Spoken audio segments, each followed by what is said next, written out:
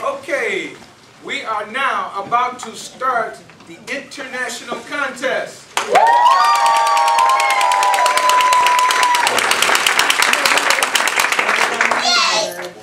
One more reminder, if you use this gadget after the table topic contest, I would remind you to please cut it off or to vibrate. I want to make sure I'm doing the same. Hey, Mom. Okay.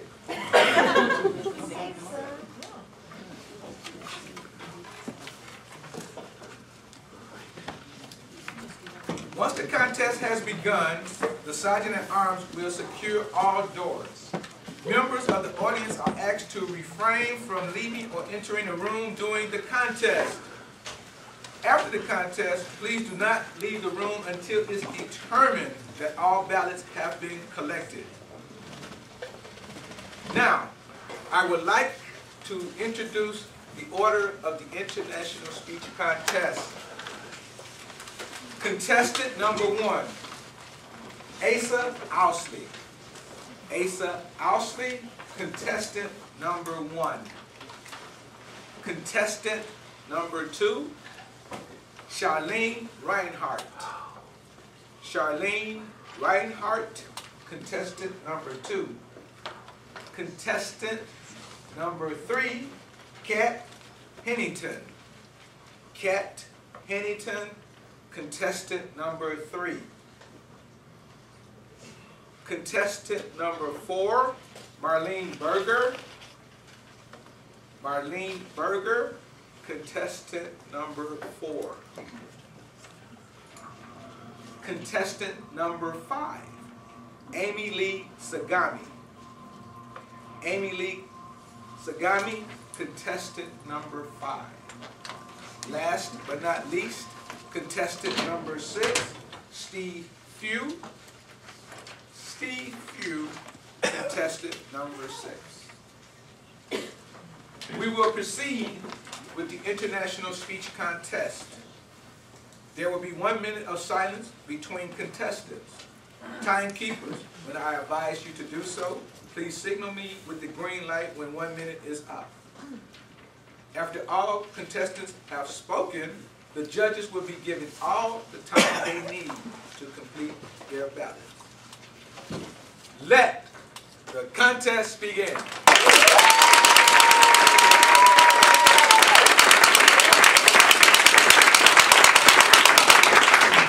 Are you ready for the next comedian? Oh, that's the wrong contest. Okay.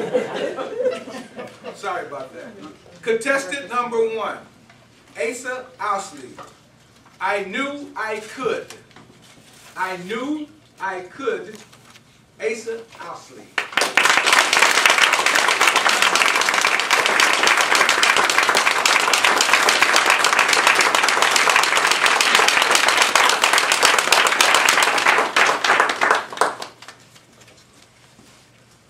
Ago, I competed in the International Speech Contest. I spoke about the negative legacies in my community and how it impacted underserved youth. I sang to those youth an excerpt of the motivational song, I Know I Can. And it went, I know I can be what I want to be. If I work hard at it, I'll be where I want to be. But while I was singing I Know I Can to those youth, I was also singing to myself of my own dreams and aspirations and didn't even know it. This is my story. And while you're listening, I want you to ponder, what's your story? What are your dreams and aspirations? And what is your progress in achieving them? I know I can, I knew I could. I used to work for Kraft Foods. I secured a summer internship as my final degree requirement to receive my bachelor's in accounting. Now I chose accounting because it was safe. I knew opportunities for jobs would always be plenty. But in contrast, I'm a people person, a communicator. I'm passionate about giving back, helping others, and nothing about sitting behind a desk crunching numbers will fulfill my passion. But still, I stayed. After that summer, I secured a full-time position with Kraft in their accounting department where I remained for 5 years.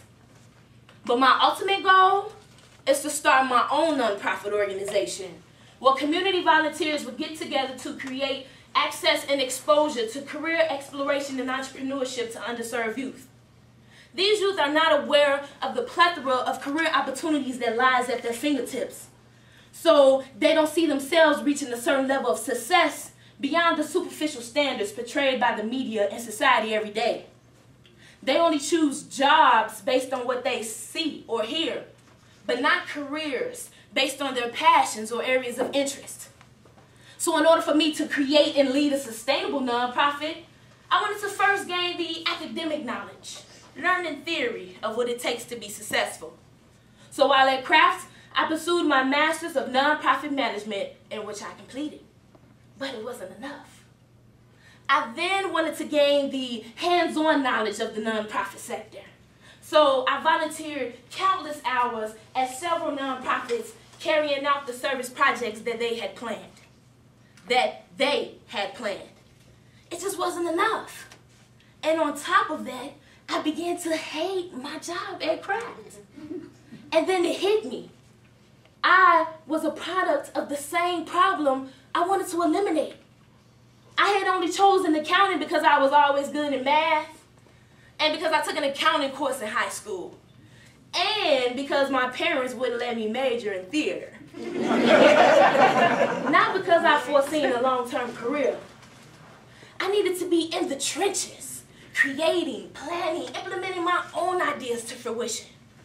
But in order to do that, I would have to do the unthinkable, the unimaginable. I would have to leave my job of 5 years. But I knew that I had to be the change that I wanted to see.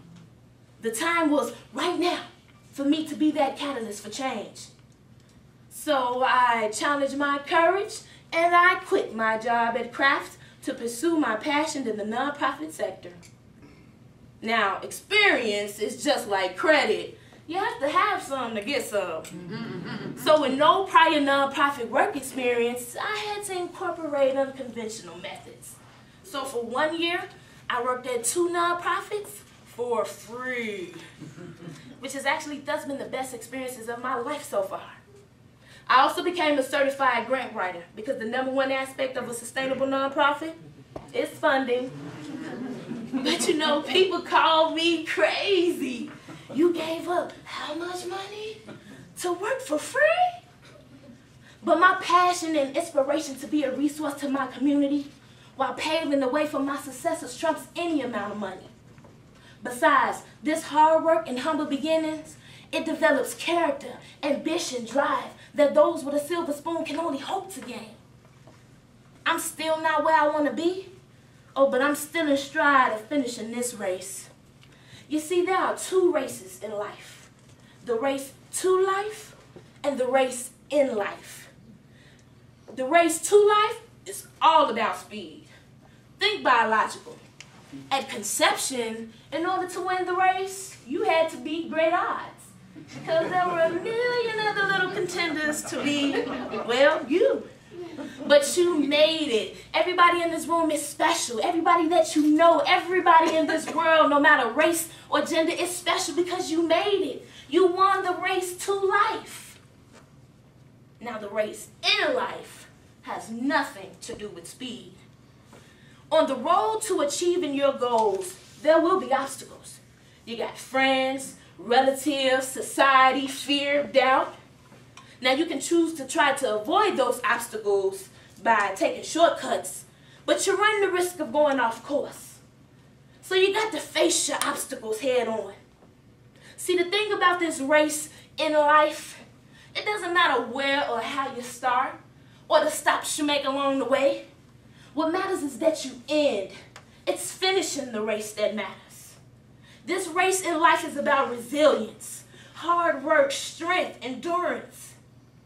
So I challenge you today and every day of your life to be inspired to finish your race, to tell your story. No matter the obstacles, the trials, the setbacks, challenge your courage. Pursue your passion to be the change that you want to see. Believe in yourself. Know that you can. I knew I could. So today, I'll help you make that very first step in declaring that you know you can. So clap and repeat after me. I know I can. I know I can. Be what I want to be. Be what I want to be. If I work hard at it. If I work hard at it. I'll be where I want to be. I'll be where I want to be. Be.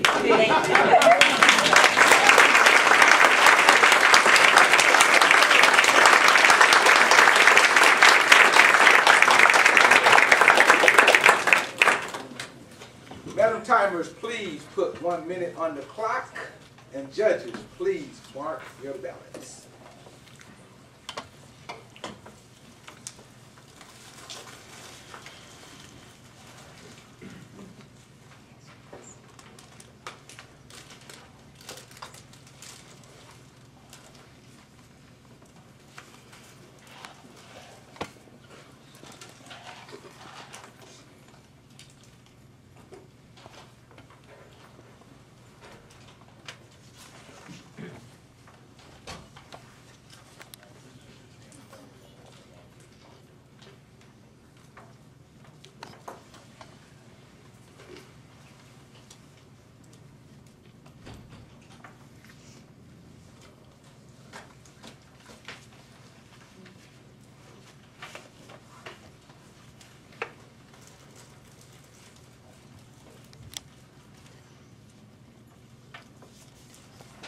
Contestant number 2, Charlene Reinhardt. It's a thin line between love and hate. It's a thin line between love and hate. Charlene Reinhardt.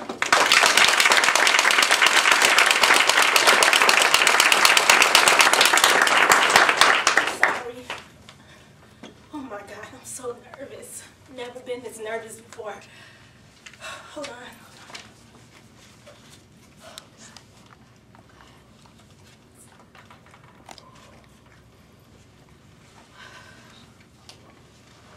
You're probably wondering why I'm nervous. It's not because of the speech contest. It's something worse. I am so in love. Now that's worse than the speech contest, and I'm sure many of you can attest to that. How many of you have ever invested in love? Don't be bashful, I see those hands. Well, a wise friend told me you can't put a price tag on love, but if you could, I'd wait for it to go on sale. Fellow Toastmasters and distinguished guests, do you remember the first time you fell in love? I see heads nodding. I'll take you all the way back to the first time that I fell in love. I was 5 years old. I was sitting in the front of the TV, wrapped in my Barney and Baby Bop blanket, drinking my Cool Breeze Kool-Aid, and watching the most intellectually stimulating show on TV, Jeopardy. My mom didn't let me watch anything else, so I kept my eyes on Jeopardy. And it was one day when I was watching the college edition, and this one person stood out. The bonus question came. What is the best organization in the world? Toastmasters International, I think I heard it. Ding. He won Jeopardy, and he also won my heart. I wanted him. And I couldn't wait until I was 25 and was able to date so that I could meet him. He was tall, crimson, and handsome. I call him HBS. He's known to the world as Harvard Business School. I was obsessed with Harvard. Ever since I was 5, I knew that I would attend that Ivy League institution. I went to every new student orientation that they had, even though I wasn't a new student, but I wanted to visualize success. I learned in Toastmasters that if you wanted to be a success, you have to first see it and act like it. So I went to Harvard. Well, there was this one day that I went to Harvard, and like you ask all Ivy League institutions, you want to have the business card so that you can connect with them later. Oh, well, they told me, you can go to our website and find all the information online. Nobody has ever rejected me in that manner.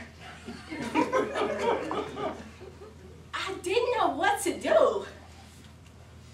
My friends told me that I should explore my other options because I was pretty devastated. So I looked at Soulers in New York, Cornell. I went to California, and Stanford was very attractive. Then I went to North Carolina. That's where I met Mr. Duke. All right. Someone recommended that I stay in Illinois because all the best men are here. Northwestern, University of Chicago, but I wanted to explore my options. Now those schools were all impressive, but none compared to Harvard, until I went on Match.com. How many of you have ever used Match.com? I'm sure it's more than 2 people. I'm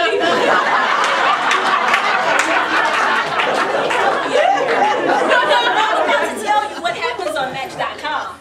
There's a process that we go through in order to find out who our true mate is. But in order to find your true mate, you must first find out who you are. There's a self-assessment called TAGS.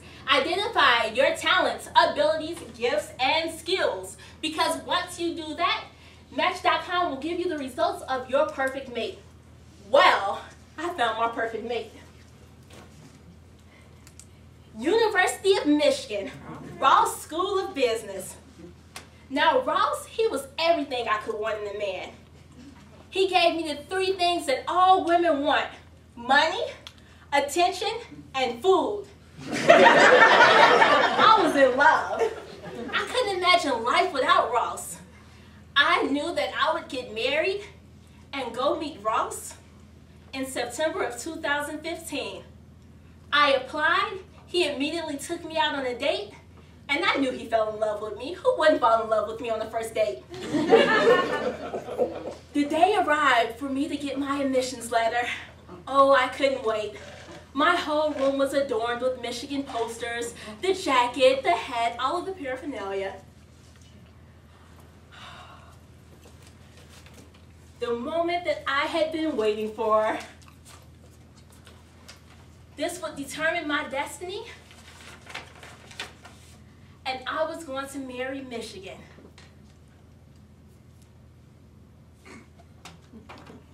Wait list. How could I be on the wait list? I gave him my most dynamic essays, and it wasn't good enough for him. I even missed my Toastmasters meetings just to be with him. I thought I was so in love, but I was only a fool in love. I'm sure many of you have dealt with this. We go into a relationship or a dream thinking that it's right for us, and we get rejected. What happens when we're rejected? We close our hearts. And the next dream that comes, we stomp on it. The next man that comes, we hit them over the head. The next woman who tries to tell you that you are the next president of the world, you tell them, yeah, right, because your heart has been tarnished. Fellow Toastmasters and distinguished guests, I urge you to fall in love and not even care about rejection. Be who you were created to be, no matter what happens. Fellow Toastmasters, I may have been a fool in love, but at least I gave my chance to fall in love. Would you want to go to your grave and realize that you never had the chance to fall in love?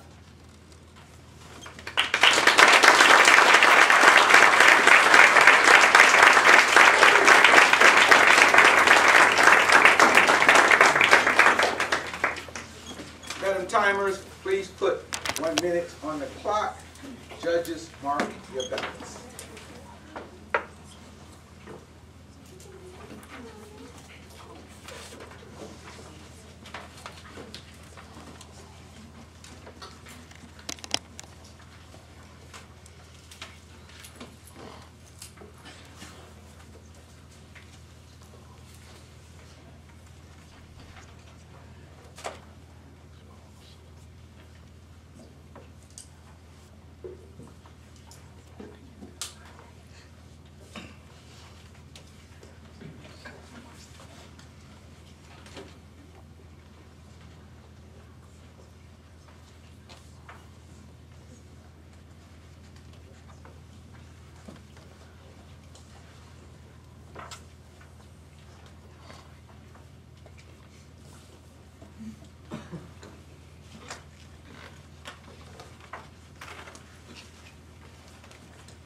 Contestant number 3, Kat Hennington, fail better.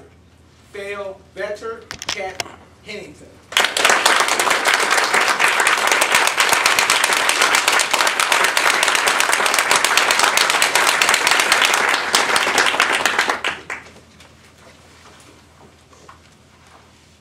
Mr. Contest Chair, fellow Toastmasters, and honored guests, fail better? Failing hurts! From grade school test traumas to disintegrating relationships, from falling off a horse to missed flights to those rejection letters. Failure has an excruciating mental cost. As with so many things in life, the best way to reduce that cost and increase your benefit from failure is practice. Practice failing, you ask? My first martial arts class, I spent 2 hours learning how to fall. 2 hours. Falling forward, falling backward, falling on both sides. By the end of class, I was tired, sore, and I definitely felt silly. However, once you start learning more advanced skills, like sparring, or grappling, or manipulations, knowing how to fall properly helps you protect yourself. Practice makes these motions so natural that there is no thought involved.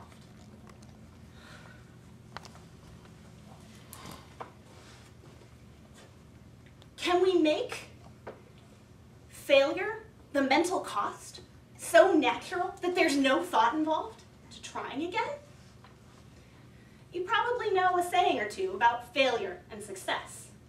Most adages will tell you that failure is the path to success. But they only tell you that you have to try again, indefinitely. Finding 10,000 ways to make something not work is frustrating and tedious. Beating back that frustration to make yet another attempt can be a challenge all its own. This is where the practice comes in. What the practice builds is mental resilience. Mental resilience reduces the cost of each successive attempt, so that eventually there's no cost at all to trying again. This also comes into play with a concept developed by Dr. Martin Seligman, flexible optimism. Flexible optimism encourages us to assess our abilities realistically. It encourages us to acknowledge our strengths and recognize our weaknesses. This helps us to find different paths to success. It helps us conserve our energies against overlarge endeavors. It encourages us to take a step back, realistically assess the situation. There are 4 ways that we can practice failure. 4 steps that we can use to practice failing. Step 1, find a safe environment where the risks of failure are high, but the consequences are low. Step 2, try something. Step 3, fail. Step 4, repeat. So if we're going to practice this, we have these 4 key steps. We still have to admit that the cost of those first couple of attempts is going to be kind of high. How can we reduce that? Remember step 1, our safe environment? Make it a game. We'll take a classic video game as an example. Super Mario Brothers. Step 2 becomes play. And if you're me, when you're playing, you jump over a drain pipe and get eaten by a giant piranha plant. Whoops, that was just step 3. Step 4, I go back and try again. This time, I know that piranha plant's there. I'm not going to make that same mistake. I'll time my jump better. Get over it just fine. I just didn't realize there was a hole on the other side. Whoops. I fell. It's okay. I know how to fall. I go back and try again. This time, I know about the piranha plant. I know about that hole. But there was that flying, turtle-shelled Koopa Troopa I totally didn't see coming. Failing this way, it's still going to be a little frustrating. But it's fun, and it's funny. And that makes it that much easier to go back and start again. Eventually, I'll get past level 1. Promise. Then I'll get past level 2, and world 1, and world 2. Now you're all looking at me incredulously. Does playing a game really impact the rest of your life for the better? Playing a game, win or lose, helps develop flexible optimism and mental resilience. Playing a game, win or lose, helps develop flexible optimism and mental resilience. It's that much easier to get up and try again. Does learning how to fall in karate class impact any other aspect of your life for the better? It did mine. I fell off a horse. Because I knew how to fall properly, I was able to get right back up, get back on that horse, go around the arena a second time, much more aware of my balance, and able to keep my seat. Failing hurts, but there's a cure for that. Practice. Play a game. Make it a family and friends game night. And share your newfound flexible optimism and mental resilience. Fail better. Share.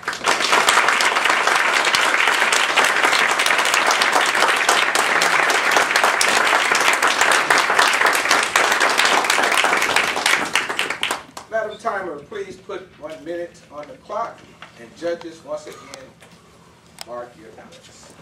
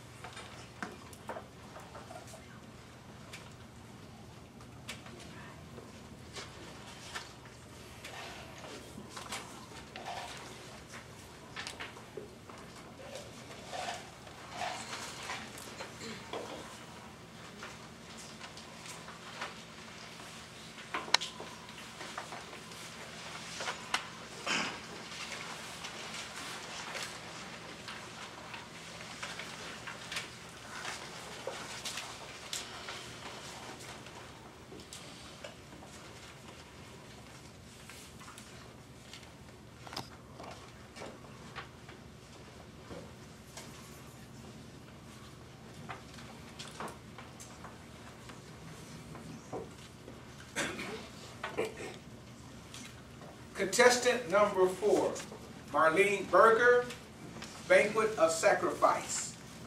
Banquet of Sacrifice, Marlene Berger.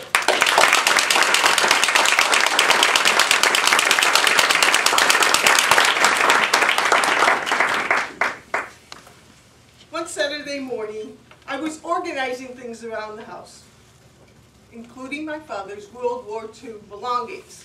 Showing them to my grandkids, who were seated next to me, I asked them, "Did you study about World War II in school? Have you read about its triumphs and sacrifices?" One grandkid quickly said, "No, not much. We don't even get textbooks, we get assignments." The other said, "No, Grandma, that's old." I was waiting for the, like you. And I thought, oh, is it forgotten? Is it not relevant anymore? This got me thinking. September 20th, 2003, St. Louis, Missouri. I was at a banquet for the 84th annual reunion of the 3rd Infantry Division of the United States Army. I was a guest at the evening banquet at the Marriott. It was a banquet I will never forget. I wish you could have been there. Mr. Toastmaster, fellow Toastmasters, and guests. It wasn't what was on the table being served. It was who had served around the table. I happened to be sitting with 3 World War II veterans, living history: John, Norman, and Russell. John sat to my right. The Battle of Anzio, January 22nd, 1944. 4 months in a foxhole. Rain, snow, even malaria.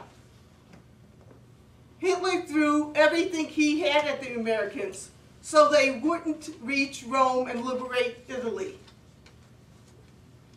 They had bombs, they had shells coming at them on a daily basis, they had robots that were dropping, aimed to kill them.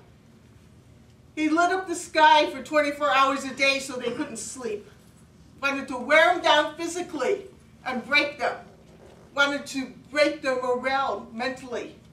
He even dropped pamphlets that said things like, "Why are you here? Your friends are comfortable at home. Who's sleeping with your wife? Who's sleeping with your girlfriend? Go home." But they didn't quit. Many of them had nervous breakdowns, but they didn't quit, and they did make it to Italy. John was my father. I can tell you that he did suffer a nervousness from that battle that stayed with him for 66 years after the war. And after 5 years of combat, I could see him holding his head countless and countless times, trying to stop the memories, which he couldn't. It took Alzheimer's 6 months before he died to wipe them out. Sacrifice, 66 years. Directly in front of me sat Norman. I could sit at that banquet and take my knife and fork, easily cut the meat, and raise it to my mouth. August 15th, 1944, on the beachhead in France. It was dark at night. He had volunteered for a battle patrol. Running into a primer cord with his rifle, it detonated. It tore his hands to shreds. There was no hospital there. Norman had to walk back to the beach. The only thing that saved his life was that they had swollen so much it stopped the bleeding. While I could easily eat, Norman ate like this. He took his hook, swooped up his mashed potatoes, and quickly brought them to his mouth so they wouldn't fall. Not only did he feel the hot mashed potatoes, he had an extra flavor, the cold steel of the hook. Then he stabbed the steak and brought it to his mouth and ripped it off with his teeth. 64 years after the war, sacrifice. Next to him sat his wife, Margaret. She married him after the war. She never felt the warmth of his hands. There weren't any. She only held the cold steel. And to my left was Norman. When I looked at him, I saw that he had a Medal of Honor around his neck. Hill 616 from Kaisersberg, France. The Americans were trapped on the bottom of the hill, and Norman said, with 3 machine guns firing at them, the only way to go was up. He put on a white mattress cover, he put 12 hand grenades on himself, hit the carbine, and went up the hill.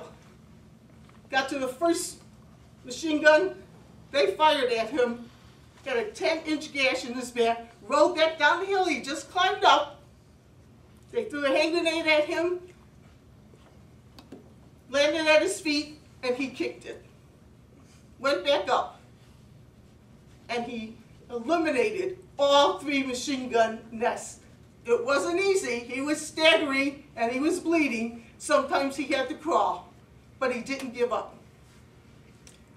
He had walked with a limp when he entered, and I realized that was the shrapnel that was left in his leg. 64 years of sacrifice.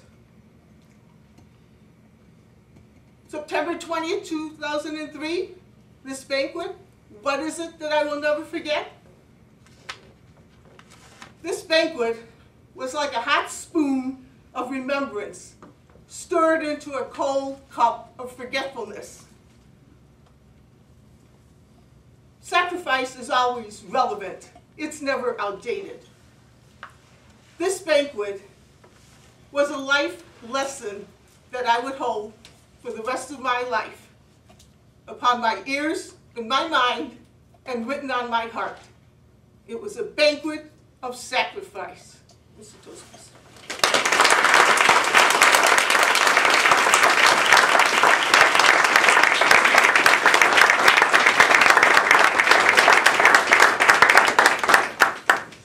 Madam Timers, please put 1 minute on the clock. Judges, mark your ballots.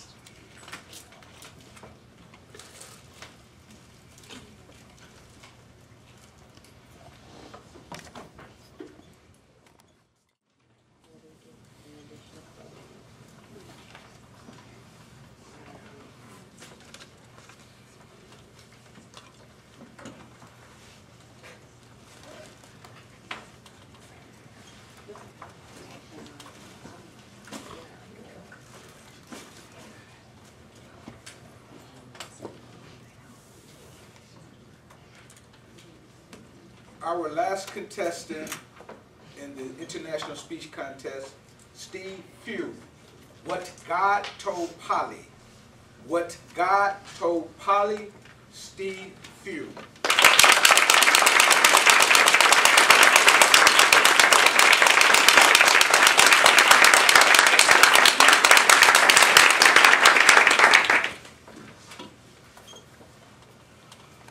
How many people have ever been asked tough questions by a little child? Please raise your hands. Me too. November 7, 1996. I was in the hallway hanging up pictures when our youngest child, Polly, age 6, came out of her room with her friend, Sticky.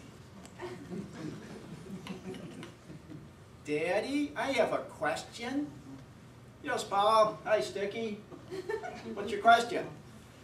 Daddy, Sticky would like you to please put your hammer down and listen to my question. I'm sorry, honey. I'm listening. Daddy, how was God born? Oh, well, on Christmas Eve, you'll be playing an angel in the nativity pageant at church. No, Daddy, that's Jesus. I'm wondering about God.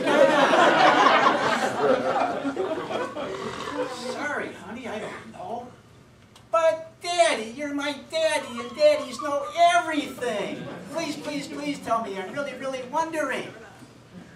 Honey, daddies don't know everything. Maybe you could try asking God. Okay, Daddy.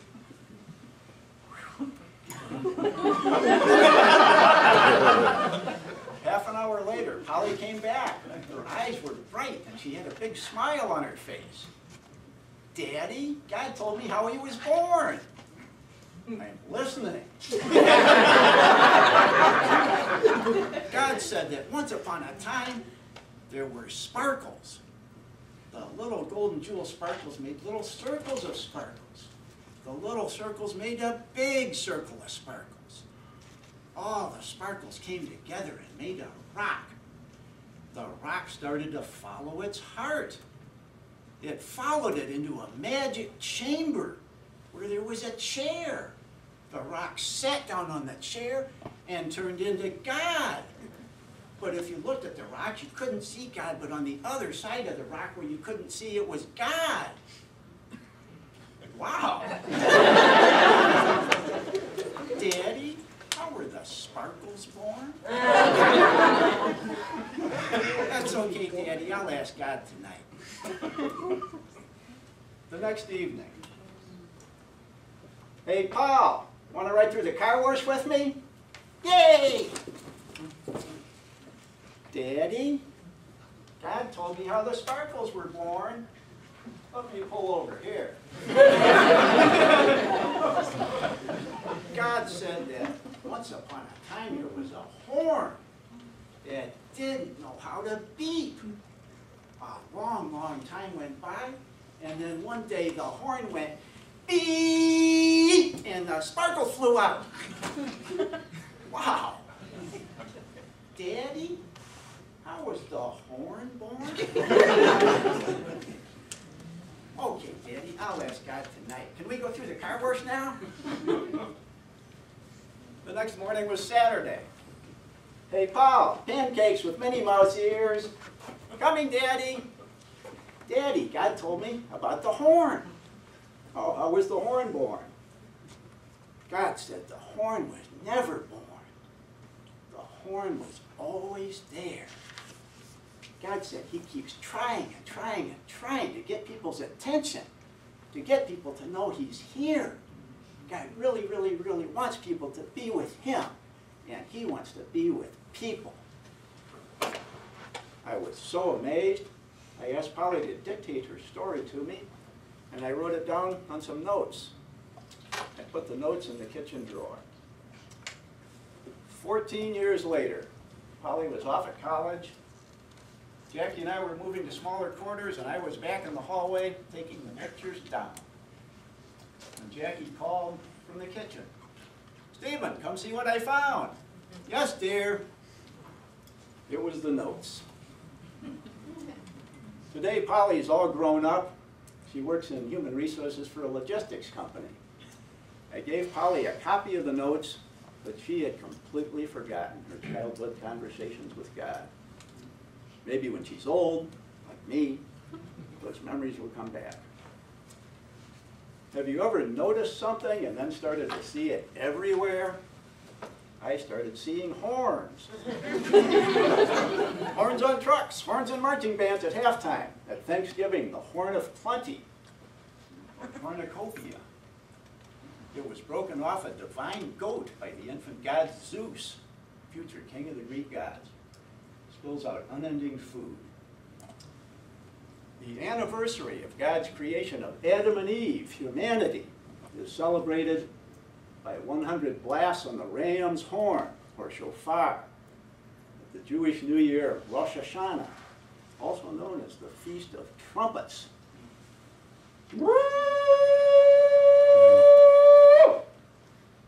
I'll skip the other 99. 3 years later, in May 2013, the mail came with my issue of Discover magazine, which I opened to this page entitled Story of the Universe. This is modern science's view of the evolution of the universe. The long axis is time, the white axis is space. The scientists have discovered a lot. What they call the Big Bang, sparkles, Little circles of sparkles, big circles of sparkles, rocks, and the horn after it beat. But the scientists have not discovered the magic chamber. Does that mean there is no magic chamber, no chair, no God to answer a little girl's questions? I know what little Polly would have said had I asked her that back then. But Daddy, no! It wasn't a big bang. It was a big beep! Mr. Toastmaster.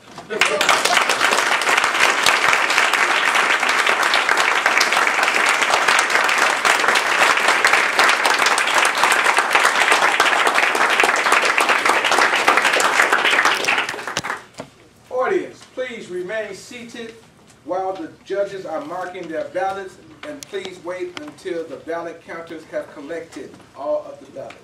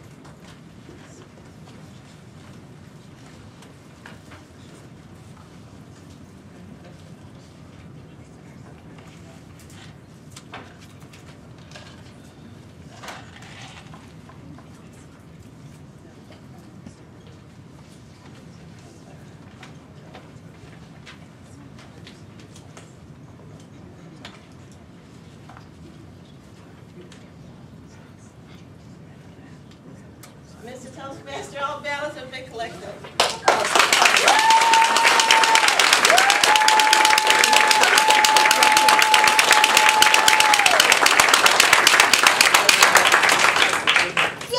Yay! One more favor. I just want to say that this has been a really wonderful international contest. It could also have been a humorous contest combined. I think it was pretty nice.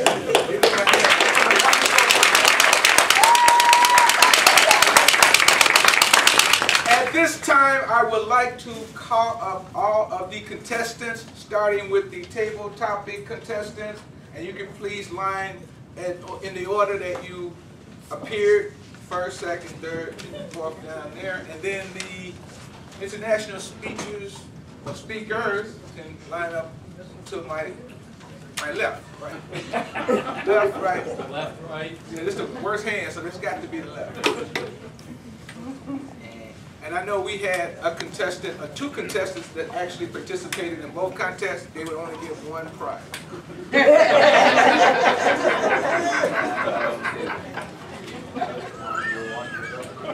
Okay. All righty. John, Michael, Steve, Jonathan, Amit, and Aiden, right? Yes. Okay. Now, in essence of time, I'm going to make this really brief. So if you go too long, you're going to see someone with a hook right off the stage. Okay. I would like to start with John. John, how you doing? Good. Can you tell me what club you're from and how long have you been in Toastmasters? I'm from Morningstar Speakeasy, right next to Daily Plaza. Yeah. And I've been Toastmasters for about 9 years.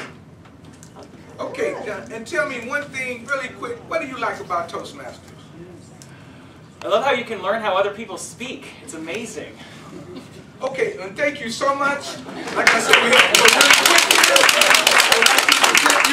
wonderful certificate of participation, and please grab one of those bags of candy off of there. Just one, because we have someone watching. Thank you so much. Appreciate it. All right. Same question. How long have you been in Toastmasters? I've been in Toastmasters 2.5 months. And what, 2.5 months? Wow. And what club are you in? EPA 4501. All right. I want to give you a trick question here. What do you like about Toastmasters? Lily. What I really like about it is I like self-improvement, and I like being around other people who try. Okay. Right. Well, thank you so much for participating in today's contest.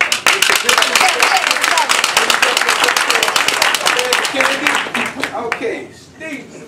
So Steven, you use Steve. Steven, okay, that's the same. All righty, same question. What club are you in?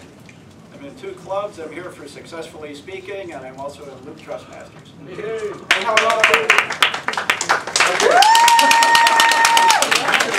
Have you been in Toastmasters? 3 years in Luke Toastmasters and about a month in Successfully Speaking. Okay, awesome, awesome. And a trick question, what do you like about Toastmasters? I just love being with people who want to share open their hearts, share their life and experiences. Awesome, awesome. On behalf of Frank Thomas, a.k.a. Oscar Langford, we present you with this certificate of appreciation. Thank you so much for participating. Okay. John, how long have you been in Toastmasters? I've been in Toastmasters for almost a year. A year, okay. And what club are you in? Toast to the Loop. Toast of the Loop, okay. Trick question. What do you like about Toastmasters? I'd say what I like about Toastmasters is that I'm coming in contact with people that I don't normally talk to and getting to hear their stories. Awesome, awesome. Okay, we're going to hand you the certificate of appreciation. Big Hurt there, he'll give you an autograph after. Amit, same question. Do I have to repeat it? I surely will. How long have you been here? I've been here almost a year and a half now. Okay, and what club are you representing? Joshua Beyond Words. All righty. Okay, next question. What do you like about Toastmasters? All of this, and also knowing people's stories, when you will never hear those stories in a drawing room or in a bar. It's only over here that you hear those stories. Awesome, awesome. Another hand. We're going to interview the international speech contestant. I know you probably warmed up for my questions. They're pretty tough, so just wait. Asia, right? Asia. Asia. All righty. Like the continent. Yes. Awesome, awesome. My name is Terry, like the Terry. I've been to Toastmasters for 5 years. And what club do you represent? I represent the DePaul Leaders Toastmasters Club 669-822. What do you like about Toastmasters? I love the ability to be able to develop and enhance my professional and personal development and be able to speak about my nonprofit. Awesome. Awesome. That was so awesome. I'm not even going to say anything. I'm just going to hand you that certificate on behalf of Big Frank, a.k.a. Oscar Langford. Thank you so much.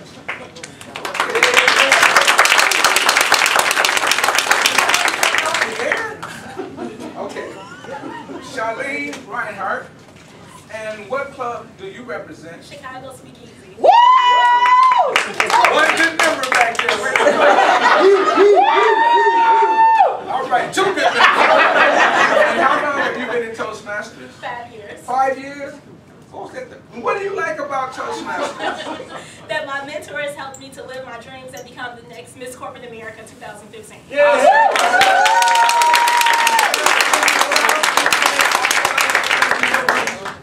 Kat Hennington? I said that right. Yes. And how long have you been in Toastmasters? About 5 years. 5 years, and what club do you represent? I'm here with Aerostream Toastmasters. Okay, awesome.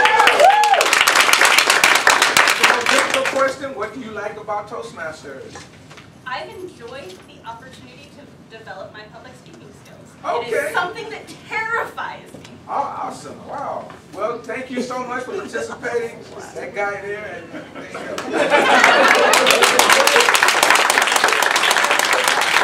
last but not least, Marlene Berger. And how long have you been in Toastmasters? 7 years. 7 years. And what club do you represent? BMO Harris Toastmasters. BMO Harris. I'm actually going to change this up. What is your favorite color? No, what do you like about Toastmasters? Nothing. I thought I would put a joke in there since I gave a serious speech. I love being with people of growth, and I love to help people change their lives. Thank you so much on behalf of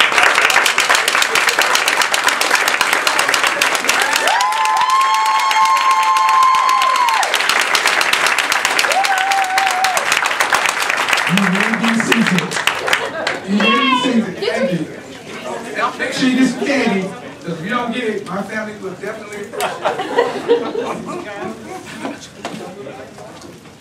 Definitely appreciate it. Turn up the air for real. Now I know how it feels to be a roasted animal. Okay. They are still counting the ballots. So I would ask, is there any announcements, any upcoming events? We're going to do the awards. We're going to do the awards. Don't want to hear it. Somebody got some announcements. Anyone has any announcements while the ballot counters are still counting the ballots? Do we have any talent? I'm just diametrically opposed to the guy from the White Sox. Go Cubs, right? Yay! Yay! Cubs fans, raise your hand. Sox fan, raise your hand. I would rap for these hats, but I already want both of them. All right, anybody has any announcements? Yes, yes.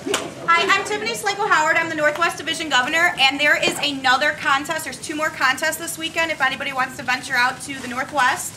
On Saturday, 10 a.m. out at the AT&T campus in Hoffman Estates. It's on the district calendar. If you're looking for more information, go to d30toastmasters.org. There's also the Northeast. I don't know if Kathy's in the room or not. Hers is immediately following that afternoon at 2:30 in Skokie. So there is some more contests coming up. Evanston, I'm sorry. That's okay. That's okay. You corrected it. As long as you know it end up in Tim. First one will be at the AT&T University Center in Hoffman Estates. And yours, I think, is going to be at the Westminster Homes, correct? In Evanston, Illinois. Right. You'll be able to find both of them at d30toastmasters.org. When you click on calendar, there'll be directions. Awesome. Awesome. Okay, anyone else? Yes. I'm a guest from with Christine I am Miss Homewood Plus America, and I'll be in the contest this Saturday for Miss Illinois Plus America. Whoa, cool. So you guys have really helped me. Been watching you guys and seeing how you did your presentation, so I really enjoyed it. Thank you. That's what we do well. Because if we mess up, we do it again.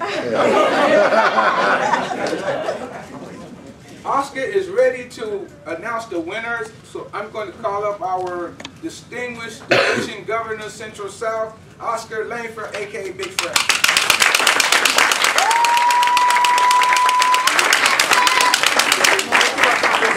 Here with a round of applause.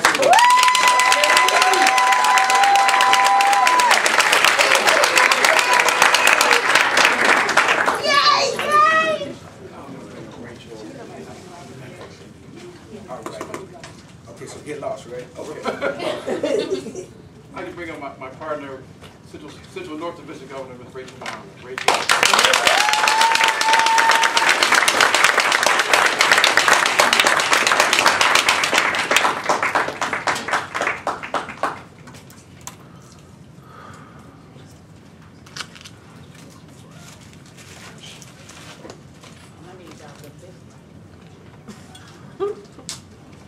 The first club I'd like to recognize tonight is Chicago Speakeasies. And let me just say something about this club. They have produced distinguished Toastmasters, division governors, area governors. They've been waiting for this trophy for a while, but I finally brought it. I'd like to bring up their president, Mr. James Hendricks, to accept it.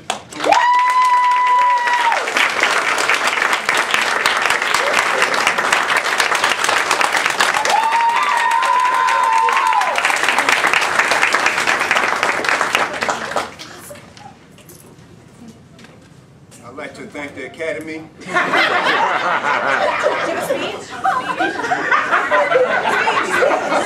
like to thank my mom and dad. Big Hurt. Thank you for the opportunity to come up and speak. Seriously, I'd like to thank my Vice President, LaShonda Milton.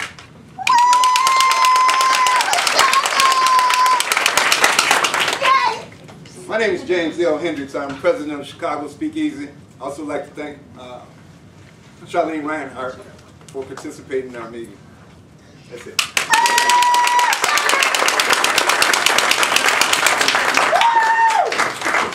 The last club I'd like to recognize, or I should say the second club, is BP Toastmasters of Chicago. And they've been instrumental in hosting our contest today. When I told Mark the idea we had about having a contest here, we kind of shared the same vision. We wanted to bring some more energy. This was a new club, and we wanted to have the contest here to show BP what Toastmasters is all about and just to help the club out. And Mark, I just want to thank you.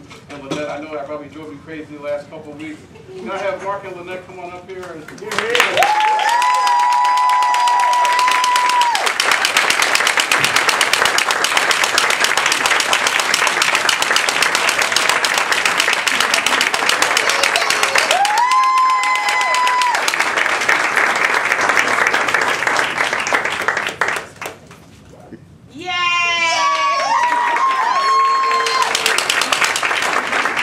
Thanks to Lynette, who works a lot with these guys to pull this off. It's great. I also want to recognize the other officers for the BP Club here, because we were new and they did a lot to get this club up and going.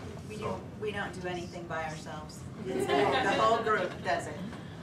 So Renee Gomez, just stand. Andrea Moore.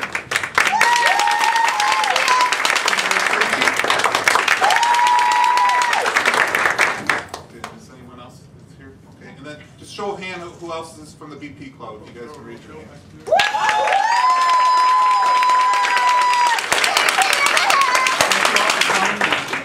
Very good. All right.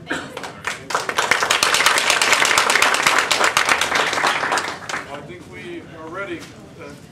Oh, sorry, I have one more. I forgot. How can I forget our contest chair who's helped us do both contests, the Central North contest last week and the Central South contest this week. We have a gift here from Ms. Stephanie Seisel. Stephanie,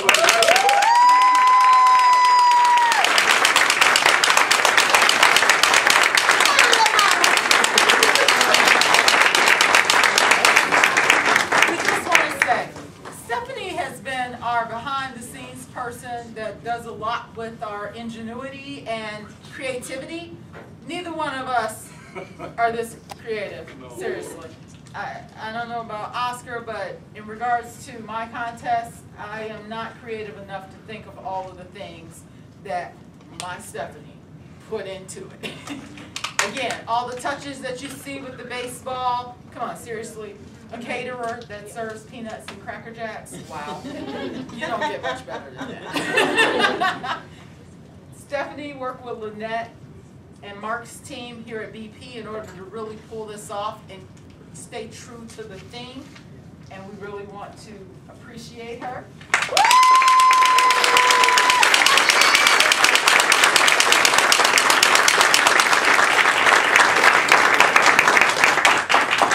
We're ready for the winner, so could I have Miss Ethel Goatee and Melissa Newport come on up and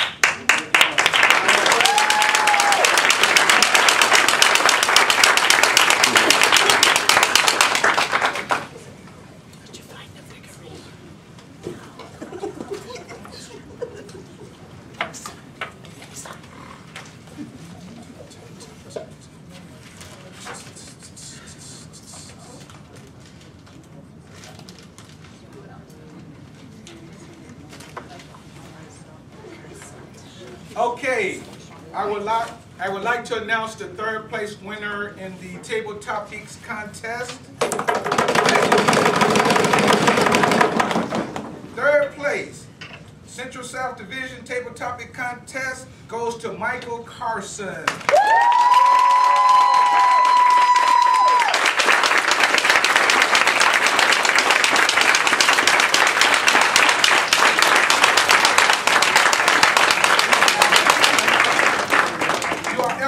Trip around the world, you know I'm making that up.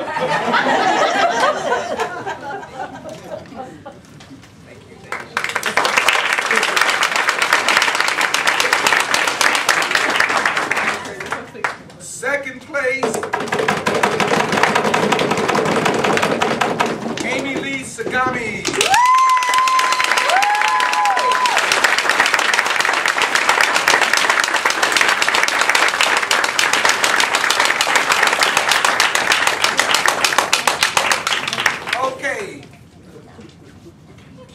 The moment you have been waiting for, but I had to wait till you get off the stage. Remember that. The moment you have been waiting for, can we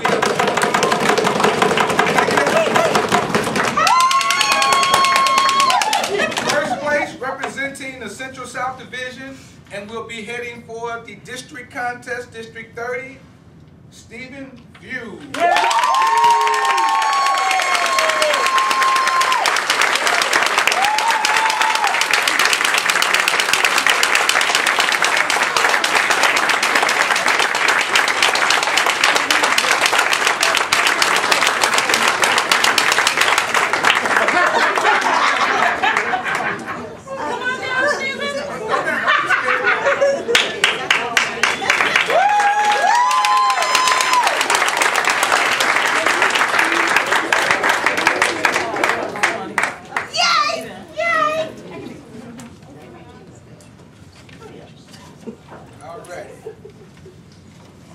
Okay, for the international contest, our third place winner, I'm going to say this right, Asia Ousley.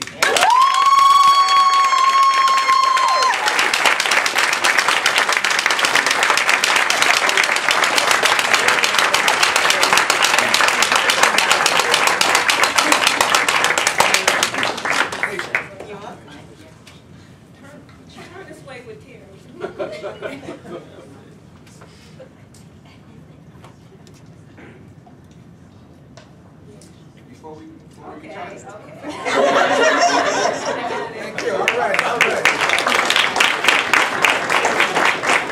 Okay, our second place winner, Stephen Frew.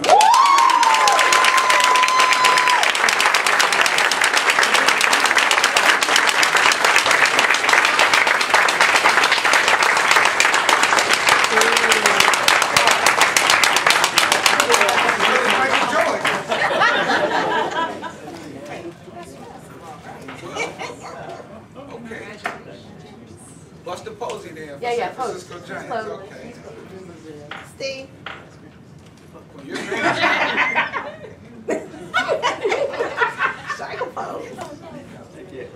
All righty.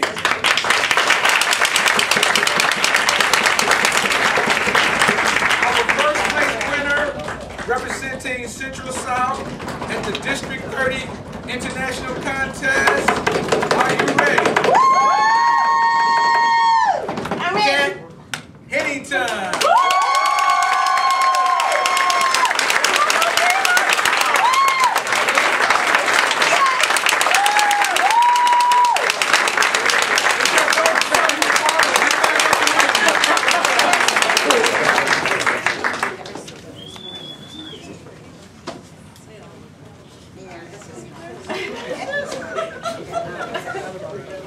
Yeah, strike a pose, girl. Everybody smile. Yay. Oh, nope, no tape. I have the worst camera in the whole world.